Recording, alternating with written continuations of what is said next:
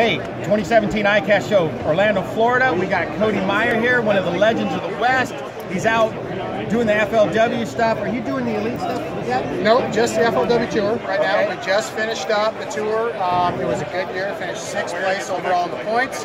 But I'm also going to be doing Major League Fishing for 2018. That's going to be good. Yes. That's going to be good. Cody is going to tell us a little bit about the Tatula series rod that you helped design. Yeah.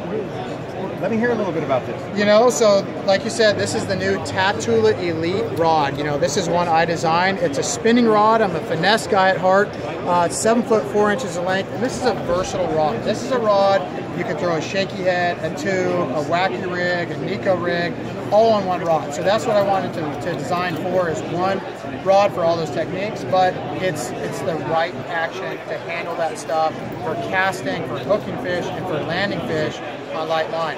I also did a drop shot rod, which is drop shot only, but this particular rod, it's got the AGS guides. Only Daiwa rods have these guides. The Daiwa owns a patent on these guides. They're 40% lighter than any guide in the market, and it makes this rod so light and so sensitive.